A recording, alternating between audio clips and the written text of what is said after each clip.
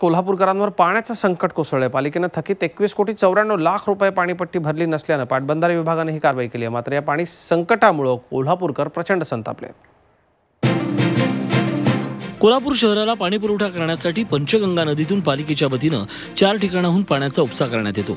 या पाण्यासाठी पाटबंधारे विभागातर्फे दर महिन्याला पालिकेला बिल पाठवण्यात येतं। मात्र पालिका प्रशासनानं जलसंपदा विभागाची 2011 पासून तब्बल 21,94,54,00,000 रुपयांची थकबाकी भरलेली नाही। पालिकेनं थकबाकी भरावी यासाठी पाटबंधारे विभागानं अनेकदा नोटीस बजावली। मात्र नोटिसा बजावूनही पालिकेनं थकबाकीची रक्कम भरलेली नसल्यानं शिंगणापूर योजनेच्या ठिकाणी असणारा पाणी उपसा बंद करण्यात आला। जर महानगरपालिकेनं याच्यात सकारात्मक दृष्टिकोन ठेवला आणि जी थकबाकी आहे आमची ती देण्याबद्दल टप्पे पाडून जरी पैसे दिले किंवा ते देण्याबद्दलची कार्यवाही लवकरात लवकर केली तर हा पाणीपुरवठा रेग्युलर त्यांना चालू होऊ शकतो। पाटबंधारे विभागानं केलेल्या कारवाईमुळे पाणी संकट कोसळल्यानं कोल्हापूरकर संतापलेत। ज्यांच्याकडे त्याने पाणी पुरवठ्याचं कनेक्शन दिलेलं आहे, जे नागरिकांना दिलेलं आहे ते नागरिक, त्यातले काही नागरिक थकबाकीदार असू शकतात, त्याबद्दल काय मला म्हणायचं नाही।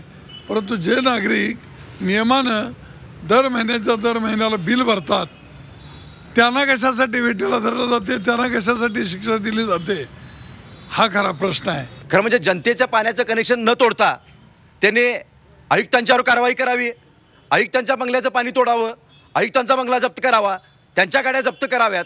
जे पदाधिकारी म्हणून त्या ठिकाणी सरकारच्या पैशावर जे तिथं आज त्या ठिकाणी माजुरीवर बसलेले आहेत आणि यांची चूक आहेत। आम्ही आज जनतेने पैसा भरलेला आहे ना। पाणी कापल्यामुळे पालिका प्रशासन खडबडून जागं झालंय। थकीत बिलापैकी 3 कोटी रक्कम भरण्याबाबत पालिकेच्या हालचाली सुरू झाल्यात। बजेट तरतुदीनुसार आम्ही 2 महिन्यापूर्वी साधारण 1.5 कोटी रुपये आणि आता आजच परत 1.5 कोटी रुपयाचे एकूण 3 कोटी भरलेत। तर या बाबतीमध्ये मान्य आयुक्त कार्यालयामध्ये जी चर्चा झाली होती आणि त्याच्यामध्ये जे थकबाकीच्या अनुषंगानं येणं देणं आहे त्याबाबत शासन स्तरावरती पाठपुरावा करून त्याच्यानंतर जी काही थकबाकी येणं देणं असेल त्याबद्दल टप्प्याटप्प्यानं पैसे भरायचे किंवा कसं याचा निर्णय झाल्यानंतर उर्वरित थकबाकी भरायचं नियोजन आमचं होतं आहे। पाटबंधारे विभागानं पाणी कनेक्शन तोडल्यामुळे कोल्हापूर पालिकेचा गलथानपणा पुन्हा समोर आलाय। असं असलं तरी जलसंपदा विभागानं आधीच पालिकेचे वेळोवेळी नाक दाबलं असतं तर थकबाकी इतकी वाढली नसती, हे सुद्धा तितकंच खरं आहे। लाल फितीच्या कारभाराचा फटका मात्र सर्वसामान्य नागरिकांना बसलाय।